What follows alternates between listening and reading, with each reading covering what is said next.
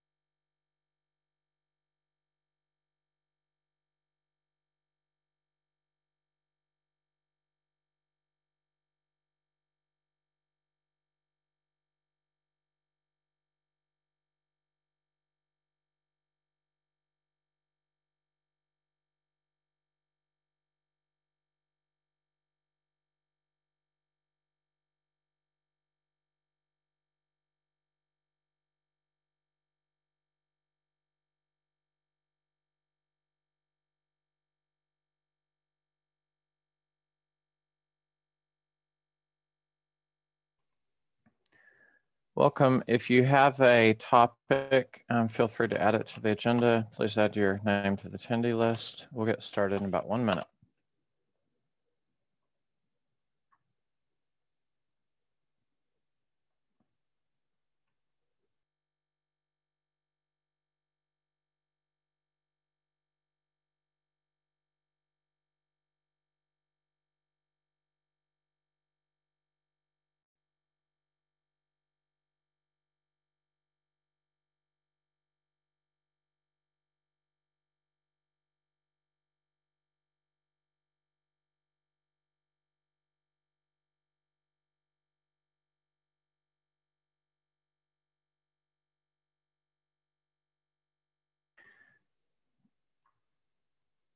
Welcome. If this is your first time, this is the CNF working group, and we meet every week. We meet weekly on Mondays at 1600 UTC or 8 a.m. Pacific. If you have a topic you'd like to discuss, you can add it to the meeting notes in the agenda area.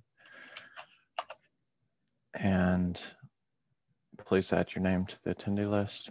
You can verbalize if you're having problems accessing the Google Doc. I've posted that into the Zoom chat. Does anyone have anything specific they'd like to go over? I've added some of the pull requests that are open that we could take a look at.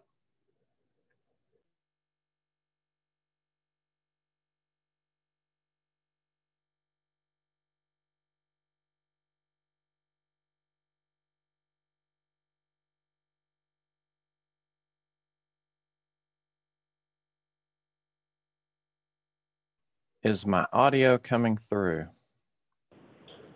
Yeah, no, I can hear you. Oh, thanks. Okay. I haven't heard anyone else. There we go. All right.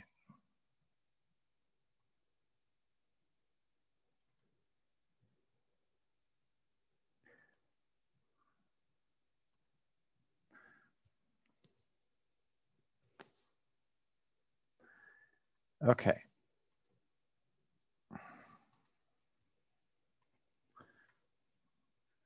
So there's nothing else on here. I'll just move on, jump right in the pull request. Some of these are already open, so I think might be able to close them out. The first one was around the governance for the voting. And it looks like we've, just really quickly, I think everything may have been addressed here. There's a lot of items that were updated, changes.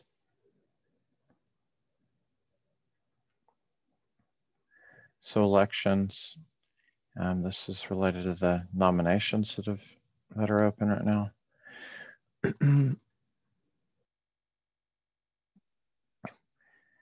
One-year term, most of it, the changes were around the voting and names, trying to make sure that there was consistent organization, company, and it matched other PRs that were in progress.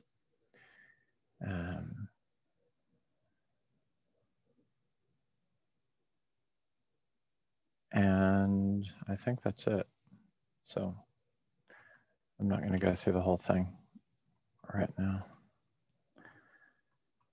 But I think this is the only one open. Ian, are you here? Oh, there you are. Yes, I am. Yep. All right. Are you good with what Bill had said here as far as it's kind of leaving it open, I guess, to self-policing? There is another comment in a totally different PR, or a different PR but related, about community being able to come in and vote on something that's in a disagreement. But this is the last conversation that's open on this one. Yeah, I mean, fine. It's not particularly a big concern, I don't think. Not today. All right.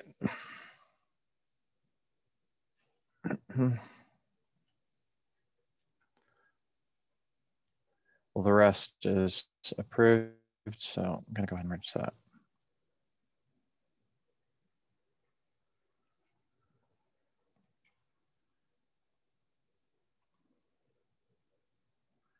And I'm going to swap these to match the voting. Oh, I did out of order. Let's see, max representation. All right.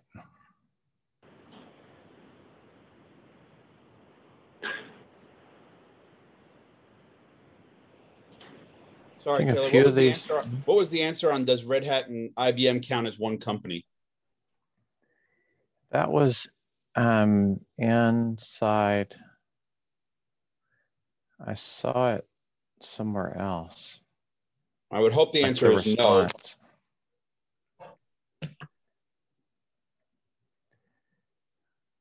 I'm trying to see.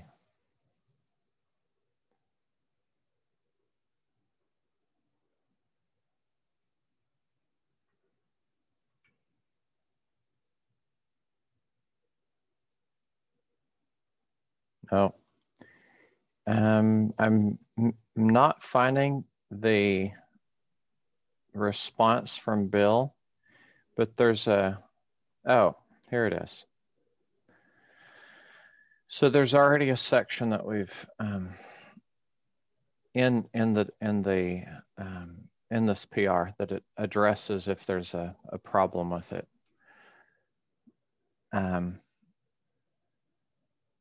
So the company membership and subsidiaries, non-involved members will decide. So I'm not sure that's a very good good answer, to be quite honest with you. Okay. As far as I know, IBM and Red Hat are separately members of CNCF. Correct. And while Red Hat may be a subsidiary of IBM, we are managed as a separate company. So for non-involved members to decide that just because Red Hat is owned by IBM doesn't seem like a very a proper, you know, we pay CNCF membership separately, etc. If we were the same company, why would we need two different CNCF memberships? So I think it would be let's think representation within this group. So this group, and we're saying ideally we have a large number of people, a large number of companies and organizations that are all represented. So if we said from the technical or legal standpoint, maybe there is an association, and all the other members in the CNF working group felt like there was unfair representation, I think that's where this goes in. Right now, we're not saying it's a problem so Red Hat and IBM could have membership and both could have tech leads, but if it was dominated by both and there was only representation from those, that's the only time this would come into play. And it's also something where everyone could go, well, we're happy with how things are being led. Right, but from a charter perspective, that's actually not how that reads. Your description is fine. It just says in the event of a question of company membership. So therefore, anytime somebody could raise an issue of company membership and bring this up as an issue, it doesn't have to be, you know, the scenario you're describing based on how you just read it or how it reads.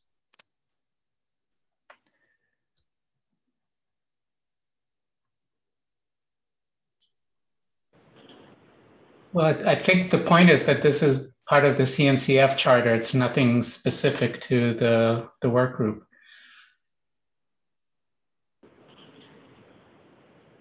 Pankaj put something in chat that kind of touches this directly.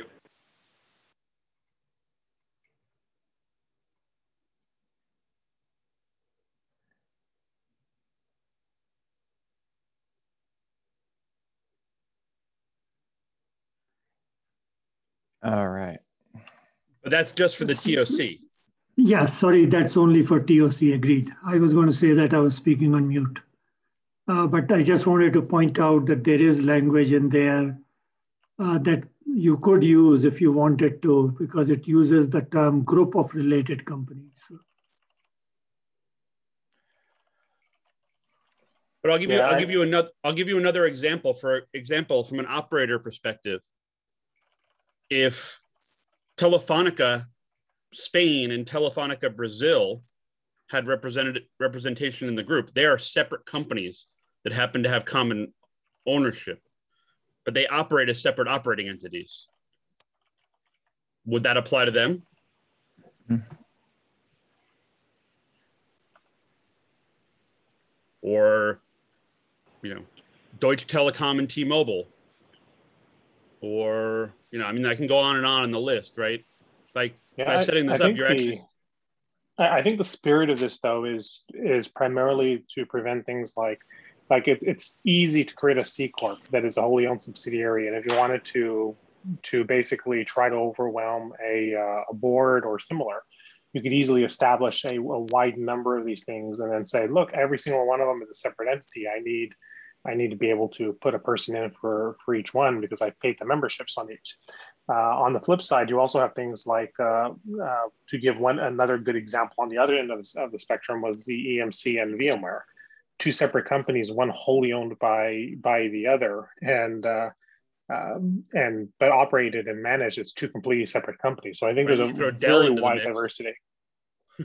Exactly. So I think that this one is, we need to be a little bit careful with this particular one, because we could have one end or the other end of the spectrum quite easily, where one of them is acting in good faith. Like I think the examples you gave would be operating in good faith, but simultaneously, if there was a thing where the votes significantly mattered across the industry, it's easy for an organization to set up and subvert some of these controls, basically by creating a whole bunch of subsidiaries as well. So I think the language is put in place to help act as a trigger to prevent that kind of thing. So it could be based upon. My recommendation is that perhaps the wording remain, but it be done with. But we enforce it based upon the spirit of what it is, as opposed to the actual letter. And I know that's not the nicest way to approach it, but I think it's something that it's something we can't necessarily ignore. But at the same time, it's something that we do want to allow players in good faith to not be harmed by such a thing. And I don't know a good way to manage that particular expectation with this style of wording. Real quick too, can we kind of discuss what this would impact? Because from a chair position, if there's only 3 chairs and one is from the community, one is from a service provider, one is from industry, then you can't stack it, because you're only going to be able to you can't have someone from Red Hat and IBM simultaneously maintain the vendor chair slot, right? So it probably more gets into when the community as a whole is voting and how that's shaking out. So then the question is what type of proliferation is allowed within the community voting?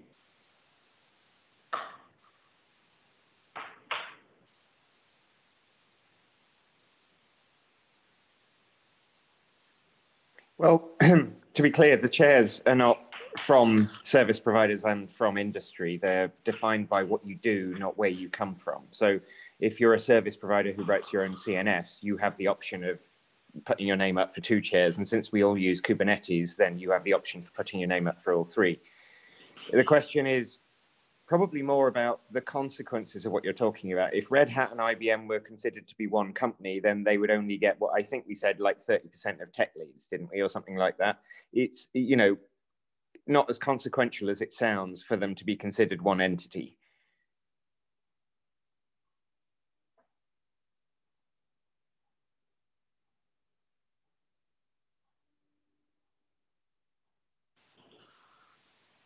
Based on that, I guess I didn't quite understand what I was reading as far as representation for chairs, because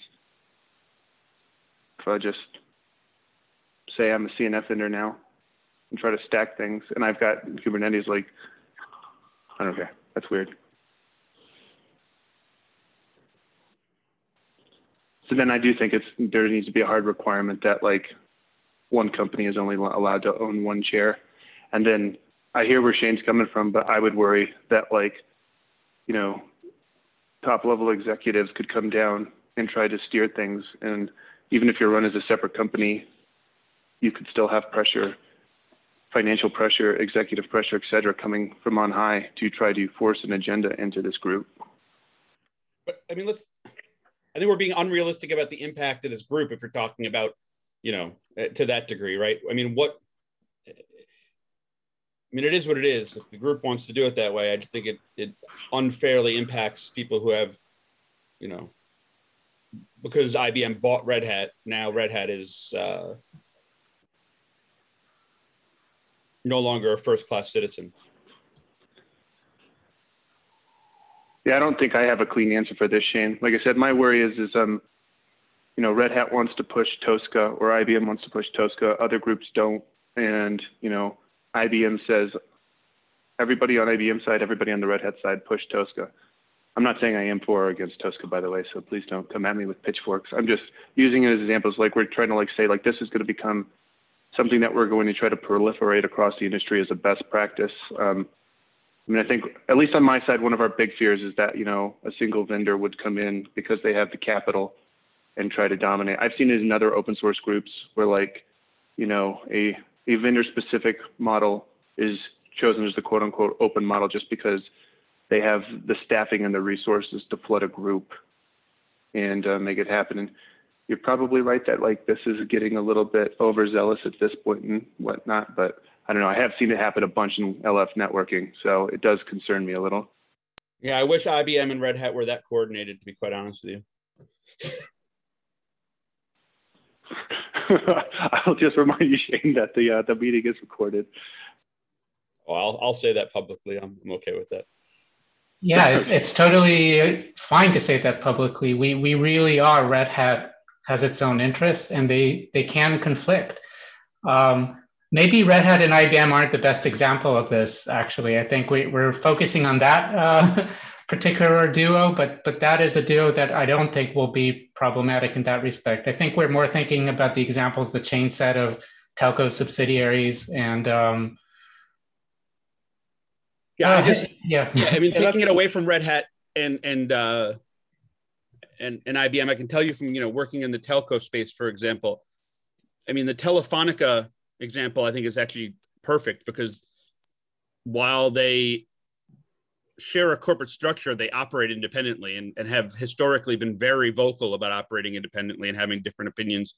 In fact, have fought against each other in standards bodies. So that makes maybe a more interesting and not personally conflicted example. Okay, so one thing to step back is this isn't something that we came up with for the CNF working group just out of thin air. If you want to be involved in the Kubernetes community or in many CNCF communities, you're going to see this same representation. So right now we're trying to, one of the things that we're trying to do was align ourselves with what the other groups are already doing. So why not use the exact same language? Because the language here is different than what's being proposed. What are you looking at? Like the? I mean, look at our language. It's in the PR, and look at this language, and they're not the same. They're slightly different. Okay, let me see the it's the difference on the companies. Yeah. Percentage of companies max representations, but what we want is like subsidiaries. That's the problem. Right, and there's no language here about subsidiaries. In the event of question of company membership. So this is right out of that. Well, no, it's evaluating the independence of the subsidiary, not whether or not the subsidiary should have a vote, right? It's very different actually. So this is if there's a need to evaluate, and this is sort of what somebody else was mentioning, right? Is that what we need to evaluate is the independence of the subsidiary, not the organization the group gets to decide that doesn't get, that there's a conflict and doesn't get a vote. Is the you know.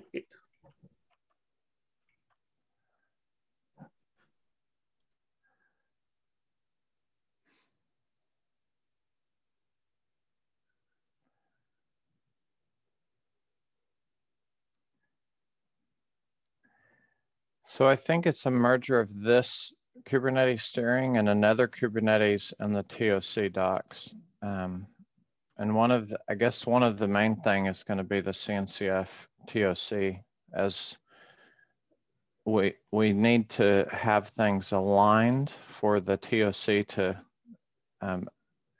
it all has to go under that umbrella.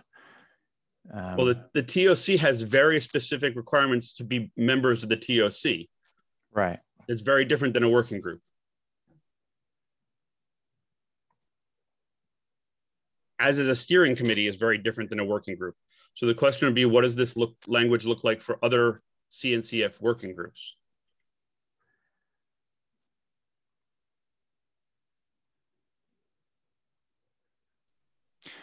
Maybe one observation here, because we are talking about representation and potential influence over something. And since the working group is neither the steering body nor decision-making body, it produces actually the results, the best practices, out of which each one has to be proven in practice and elaborated by the real value. It's not kind of agenda goes through that easily, because there will be debates and discussions. So we do not have a voting on, at least we are not here discussing the voting on what best practice is good or not. And this is the main influence and the main outcome of the group that might have an impact in a broader community. So if somebody is a chair or lead, I honestly have a difficulty to track what would be that, even if it's that, if all of that is kind of rigged, at the end somebody rigs the system, what would be the influence of it? And I think maybe we are taking too much of focus on how the process of getting to the tech leads and chairs is going, because they will at the end, the best practices will be adopted if they are really best, and will not be adopted if they are not. Nobody will follow something just because it's somebody's agenda. I have the same premise, although I may come to a different conclusion, which is this particular group will very likely become a feeder into other groups. And so things like the OVP verification, OPNFV verification program, which I believe was merged into Anoket for credentialing, and other similar types of things that eventually may become standards, will very likely pull from groups like this. And so this is a very different structure from, let's say, CNCF SIG network or CNCF SIG storage, where they may discuss things and try to push things forward, but I don't think those are going into things that can necessarily become standards where, and one of the reasons why it's important is because you have to look at how the structure it is with telecom and service providers, where there are multiple companies that literally have a requirement that says you cannot deploy something unless there's some standard that you're adhering to that's industry wide. And my concern would be that if in the short term it doesn't matter, in the long term, that if this becomes a feeder into the standards, that this will be seen as a target for trying to gain undue influence along those particular standards. But those issues will be these issues, even if they pull from us, right? Even if Anoket pulls from us, it's going to be redebated using that decision framework that they have, right? So it's not like they're going to pull from us and just adopt it, without additional debate. I agree, but it's also in terms of defending, and I think we need a case-by-case basis on something like this. Like I'm much more comfortable with IBM and Red Hat than I would be if you had some company that made subsidiaries that were designed specifically to influence a group. And so I think that there needs to be a way to differentiate the both of them. And that's what the steering committee, if you read the language in the steering committee, it's slightly different than ours. What they say is that the organization or the rest of the group will debate the independence or discuss the independence of the subsidiary. Right? So, I mean, you have to look at our language versus what's in the steering committee language. There's a slight difference in how it's worded. I want to add some of my own 2 cents here. So I agree with Vuk, basically. We're not a standards body here. So if we don't have a good reputation and good legitimacy, then people will just not adopt us. We're all spending a lot of man hours here on this group, and people will just leave if the group is seen as somehow dominated by a specific company and not open enough. So this is an important discussion because there is a lot of stake here. This is the reputation that we're trying to give to this group and to make it appear as legitimate as possible. So You know, in the end, we can also not vote. People can vote against something that seems to be a takeover of a specific company or of a specific agenda. Yeah, that's why I mentioned like short term, I don't think it matters. Long term, I think it could matter a lot, is because once it's developed that reputation, and then it's easy to try to push these type of things forward. Though I do think that having the and that's even on the community side, like you could have a company that literally says, you know what, I'm going to bring in 100 people here so they can all vote on this particular area and get our people in, and then push things forward push our agenda from that moment on forward. And then we'll do the same thing with the thing above that as well within the standards, and then we'll get our products into the standards themselves at the expense of others. And so I think there are some controls that are present in some of the standards body above now, because these things have happened in the past. And so there have been things put in place to help defend against them. And so I don't think it's going to, I think it's not going to be important in the short term, but it is something that we should be mindful of moving forward if this particular working group gains the type of influence that it wants to have in the long run. Can I play devil's advocate for a second too, and just post a counter argument? One thing I don't want us to lose sight of is participation is super important. And if we kind of isolate certain companies because of mergers and this and that, participation potentially drops. Outside of the rare extreme case too, where a company spins up multiple subsidiaries to try to swing a vote, typically there's not going to be 5 companies under one umbrella that we would have to worry about to where they have that big of an impact. It's probably going to be something like a Dell and VMware, a Red Hat and an IBM. I mean, is that one vote because this now major corporate entity has 2? My big fear is and this is something that service providers on my side, this is what we're guilty of or notorious for doing, is if there isn't a cap on a single company's vote, we'll send 40, 50 people to an organization until we get what we want. We'll just keep throwing bodies at it because we're huge. But Jeff, to your point in the chat, SoftBank owns Sprint. Does that mean if SoftBank? Well, I used that example in the chat. I don't know if you saw it. And like I said, SoftBank is weird, right? Because SoftBank doesn't typically get in to, I mean, they're one of the few examples where they have the capital to actually make an army of subsidiaries. I mean, SoftBank owns tons and tons and tons of stuff. They also, though, don't typically, they're usually interested in equity, right? Like owning a stake in a company, getting a return. It's way more like investment banking than it is, I'm going to merge tech companies and try to lead them. So, I think, Shane, you mentioned that we should have something specific to subsidiaries to make sure that people aren't trying to cheat the system.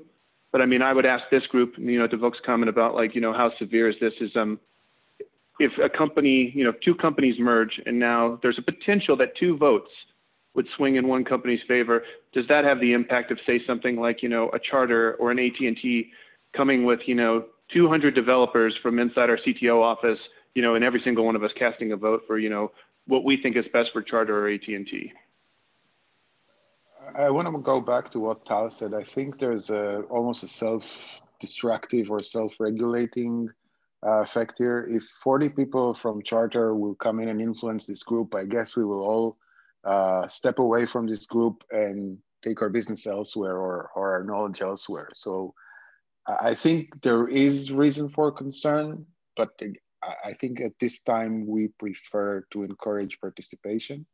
And if down the road we get to that situation where one company throws in dozens of people, I think at that time this group will just lose its legitimacy. So that would be the end of the group, so you shouldn't worry about it too much. Yeah, I would agree with that actually, because at the end, the valuable outcome is in the concrete recommendations, practices, or models that we would propose. And if there are 40 people from Charter coming in, each one of them would then need to say something and say something differently. not just to repeat the things.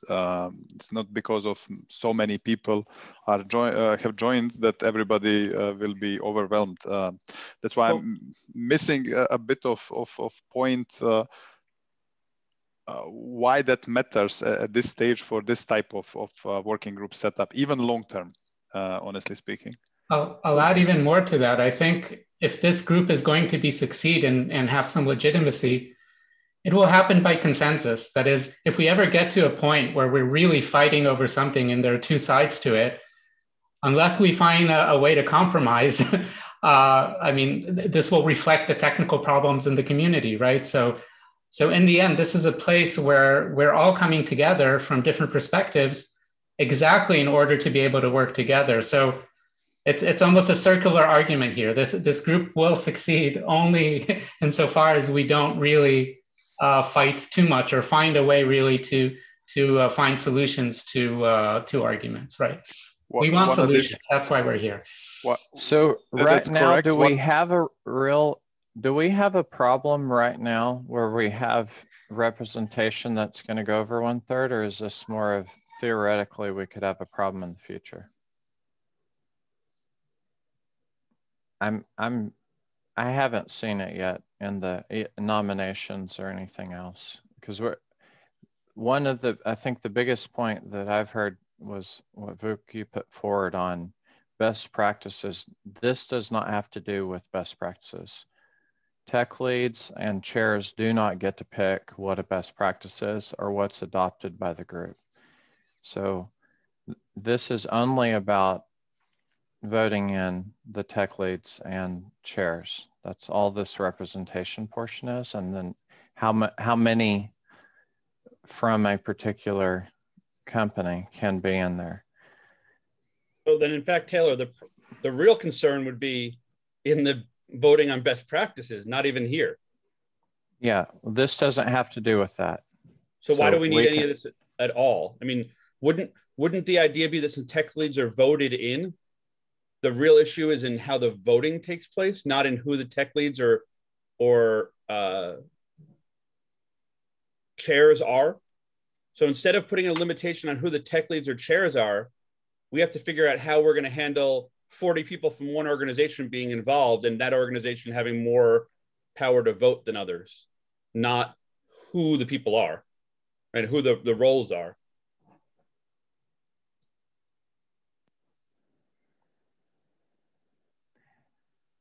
And other places in CNCF are handled by the fact that there's only one vote per CNCF membership. Here we're saying that anybody who's involved gets a vote. And that in and of itself creates a different problem. So I don't think we have a problem with limiting co-chairs from one company or organization to one per company or tech leads to 1/3, because that if people think there's a conflict of interest, they'll handle that in the voting process. But how do we prevent one company from having more votes than another? By just simply overwhelming the work group. So if Cisco wants to come in and come up with a best practice for how XYZ problem is solved, none of this solves that. And that's actually a bigger problem. There's some language around that was already, I guess, starting in the voting PR, but we don't have all of that in place yet. So there will be a similar thing with regard to representation, so that if we're saying best practice, then we're going to have similar rules on representation from a group, but we don't have to try to address that right now. Well, we do for voting for tech leads and voting for chairs. And I'm personally way less comfortable with having, let's say, if you took the extreme end of it, 100% of tech leads being from the same company. I'm way more uncomfortable with that than I would be with most of the people who are voting from one company to determine who those tech leads were. I think part of this though is that I really like the wording that they have in Kubernetes. Like from the tech lead side, it's that there's a measure there to try to work out the independence of the organizations. And I think that's really the key behind it, because this is something that you cannot resolve just with verbiage. There's a spirit, the spirit of language matters. Is there any documentation on that, Frederick? Yeah, it was on the thing that was it was on this the CN, I think it was a Kubernetes talk. Yeah. I think it was in this. I'm confused why you'd be less concerned with the people voting for a tech lead than what company the tech lead is from.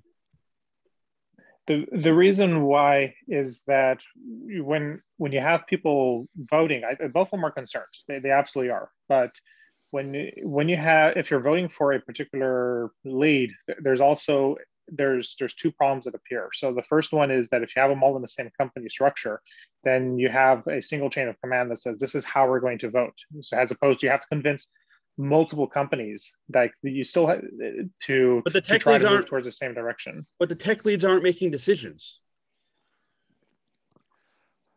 But they do influence significantly, though. People will look up to the tech leads for that. So I guess I tend to disagree with that. Right, the voting is done by the group. So well, why would someone vote for a tech lead if they didn't care, if they didn't think about that, they didn't like their approach? Well, exactly. So what does it matter what company they're from if the majority of people like their approach? Do have an influence on the pull request. I mean, we're still working on this. It got moved into discussion versus, I don't know if y'all have seen this, but I guess that's my point, Tyler. I think we need to resolve some of these other issues before you can put limitations in, because they're cascading, right? They're not.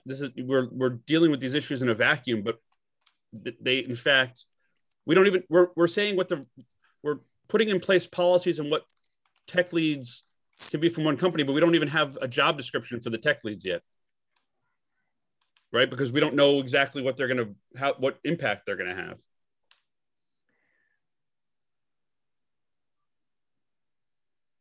Yeah, we have not fully defined what tech leads can do or will do. The one area where there's been some discussion is around how do we decide on updates for important things? And probably the two most important are best practices, I'd say, is going to be the most important, and then charter updates. So if we want to make changes to the charter like we're doing right now, then how many approvals do we need to move it forward? Part of this is just trying to get pull requests to not sit there forever.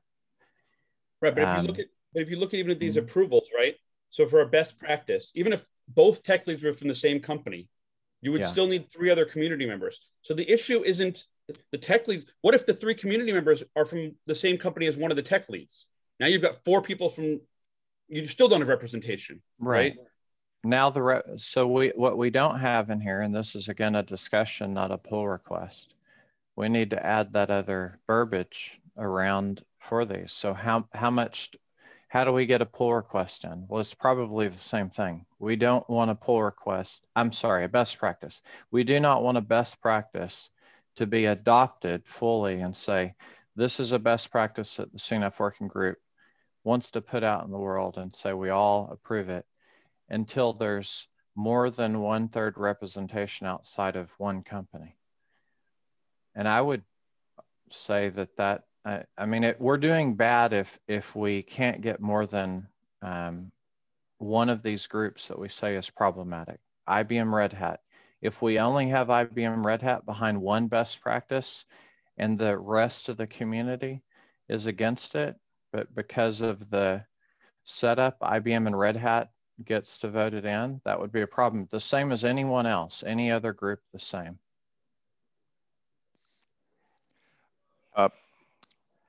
What I observe here is, and probably this adds to the problem of this discussion, is that there is a kind of silent equalization between best practice and the standard.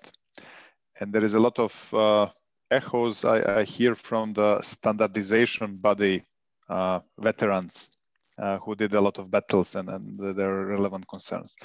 But in this case, I think if we are producing best practices and then assume that they are standards, this will probably not work. So there might be, for the same thing, more best practices that will get merged.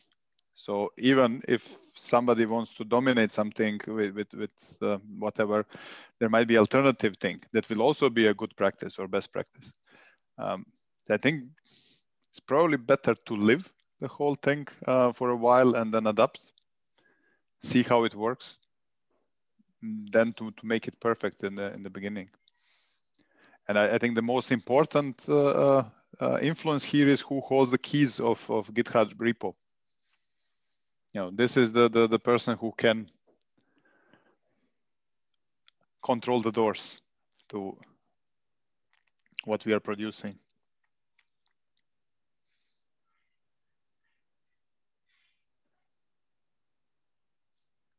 But again, it doesn't even matter who holds the key. Once this group loses its legitimacy because there's too much dominance from one company, we're done. We're out of here. There is no reason for our existence as a group. I mean, at the end, that's correct. I fully subscribe to that.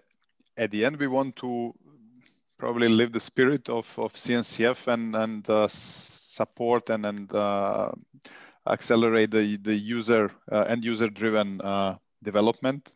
So we need to see who would be the users of the best practices and what do they have to say on what we do. Because by this group saying something, it will not mean that the end users will adopt immediately. So we will be measured here by the adoption and by influencing in the positive terms the community and the broader community to start adopting those practices, to start putting them in the RFPs, say, yes, I want that because it makes sense for me, and so on. If it goes in the other direction, as you said, the working group will not produce anything useful, and then it will not be adopted.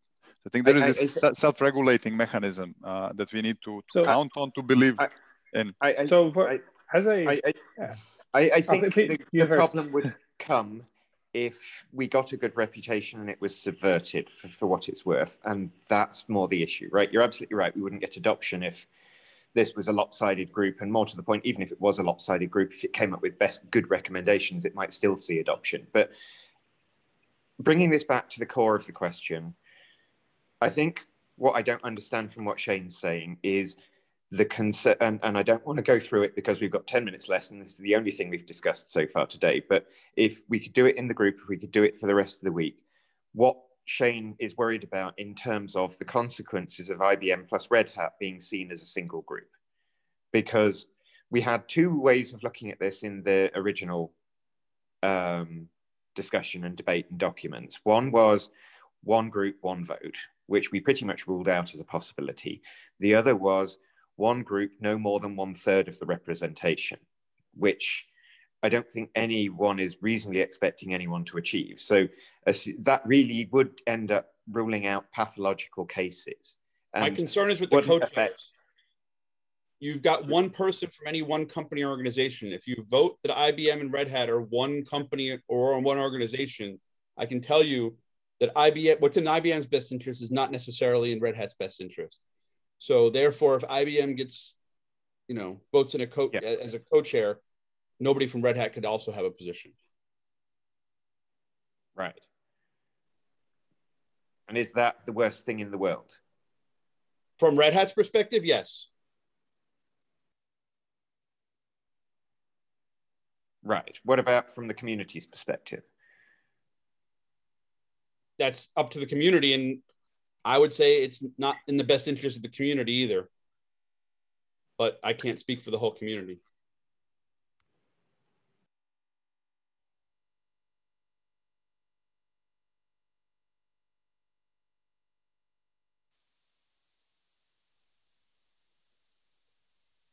And I can tell you, even if you read this language, if IBM and Red Hat somehow ended up with more than 1/3, and I can tell you, Red Hat's not going to resign because IBM's on, has representation, and IBM's not likely to resign because now neither organization holds any positions. So, well, that's, I think, not quite what we said. This next part is, if we'd need to vote to have, I guess you're saying resign, so I don't know, we'd have to have if some it was impossible to find election. some tech leads to resign, the entire company's organization representation will be removed. And so so how about this, right? There's two parts to that. One is are you the same organization and does it matter? Where we could say that a member could raise a point of concern that two entities are the same organization based on the reality that there is some cross ownership. And then the community decides whether they want to act upon that or not. So that means that you've got two levels, right? Firstly, there has to be demonstrable relationship. And secondly, there isn't an immediate action just because the relationship exists, which means that IBM and Red Hat could indeed hold two of the three chair positions if that's what's the most appropriate thing and the community agrees with that, which gets you your get out clause for it's not just automatically going to happen. The other part is if we have multiple representation and the concern is raised after the membership is established, then I believe I've seen in some document that's been waved past us today that they come to agree, or alternatively, one is removed by basically random chance, random choice, if it comes down to it, which means that no, you don't lose both of your reps, but you do lose one if the community believes that you're overrepresented, and only if the community believes you're overrepresented. We could set it up as well. Like, what is the definition of special election in that scenario? Like, if it's literally let's say that 3 was the limit, but you had 5 reps due to a merger. And so maybe the special election could literally be among these 5 people, and exclusively these 5 people. Who would the community like to keep involved? Granted, that doesn't solve your problem entirely. With what if one side of it ended up being more than the other? I think that's a better answer, though, right? Because then the community is deciding on the people. So firstly, Shane, if we did those two things, right? Firstly, someone has to raise it as a concern, and then the community gets to decide what the action is. And secondly, that if we are overrepresented and we need to fix it, then there's a special election. Would you be happy with that? Absolutely. And then, and then everybody else, would we all be happy with that? Would we accept that as part of our charter? More accurately, does anyone have any objections to that wording? Because that will get us, speak now or forever hold your peace. And Ian, just to be clear, I'd be fine with it's not automatic, right? The second piece, the special election, I'm not as concerned with, but just bringing that in the event of a question to be more definitive, where it says, in the second paragraph in the event of a question, to be more definitive that it has to be, somebody has to raise it as a question. Yeah. To me, would solve the issue. And one person perhaps, or 2 people with standing have to raise it as a question when it is then debated and we decide whether or not as a majority decision to take an action on it. I'm good with that. Thank you. Taylor, how do you feel about writing that language in?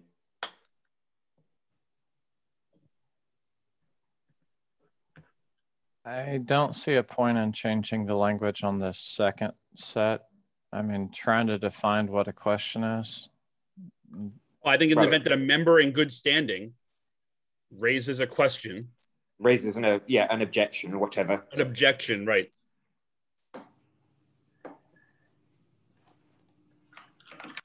Yeah, I'm just saying I don't think that we need to write all that in for this particular part. The other part that you're saying, Ian, sounded like you were potentially, I couldn't quite tell, but it seemed like you were saying to update something in this section, or would the wording? Let me work with you offline and provide wording for what I've just said. I think we could do both of those things. I don't think we end up with a charter that's overly more complex or difficult to understand than the one we have right now. And I don't think we end up with a worse result than we've got. We're just basically putting stages in place up front rather than having to decide it later on when it's going to be a bit more awkward. Yeah, and I like that it keeps the humans in the loop here, because that's really key. We cannot determine with verbiage the legal structure of the companies is not well defined enough to determine is the independence. So you really need somebody to look into it and try to work it out. So defining the trigger to that, and then if it turns out that the two are not independent enough from each other, then there's a path to not remove everyone from that group, but instead to say, look, you still participate, but at the appropriate level, so that they're not punished for the merger in that respect. So I think that's a clean path, and I think it addresses Shane's concerns enough that we may be able to proceed, and certainly covers my concerns well enough too. So.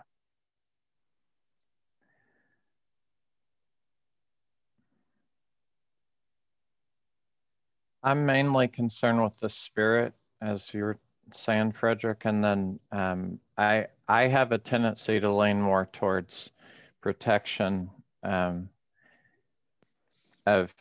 anything getting exploited by overrepresentation, and I would rather have exceptions when required versus trying to go back and stop something if it looks bad.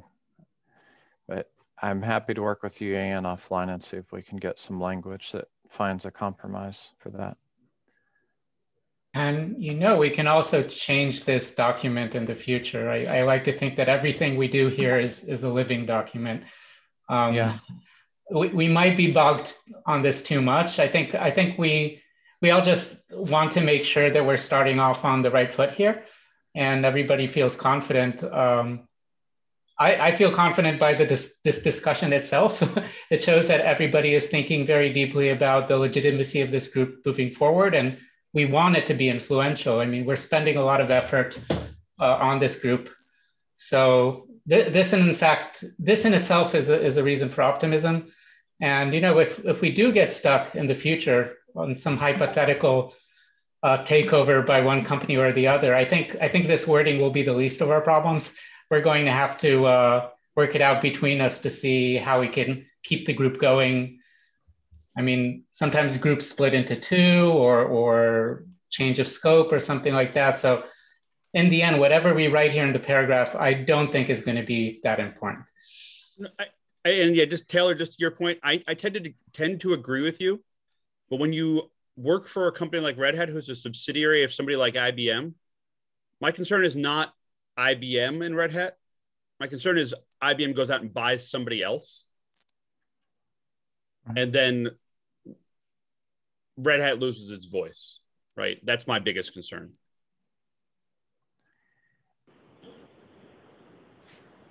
Don't just blame IBM, Shane. You took Core OS from us. No, I'm just kidding. Fair enough. But I think you understand what I'm saying.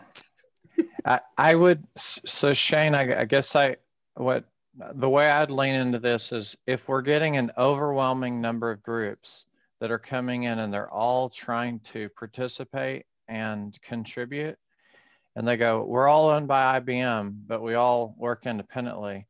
I'd love to deal with that problem. We go, let's go update the charter because everyone in the community says all of these groups are helping so much. I would rather have that problem where Red Hat goes, look, there's too many other groups so we can't be on and we've been contributing. And we go update it versus we're going along focusing on other things and we don't recognize that someone that had a bad intention versus Red Hat trying to contribute someone else, they came in and we didn't have the protection. So that was my one side on bias. I don't disagree with you. So I think what Ian described won't change the spirit of the intention, and we'll just make it more explicit that the group gets to decide. So sounds good. I'll work with Ian on that, and I think the big thing we should be striving for is finding ways to increase participation while also protecting the reputation. Because I think we keep talking about nobody will use this if our reputation is bad, but the people who tend to show up on these calls are invested in this. And I think the other fear, right, is we don't want to sink a bunch of time and effort into this only to have the reputation trashed in 6 months. And we all feel like we didn't get a return on an investment for this time that we're spending. So, I mean, and this the whole thing about open source, we're right? We're at time, y'all. We're at time. Please go check out the use case template so that we can get this closed out. Vuk, open this one. And there's some things being split out from this, but most of it's been resolved. So please give your feedback here so we can close this one out. And Ian, I think if you had a different deployment use case, please link so that people can read that, and then maybe we can continue with the discussion. I haven't shared it yet, so I'll start a discussion for that. I don't think a pull request is quite appropriate right now, but yes, I'll do that. Okay, sounds good. Thanks, everyone. Thank you. See you online and otherwise next week. Cheers. Cheers.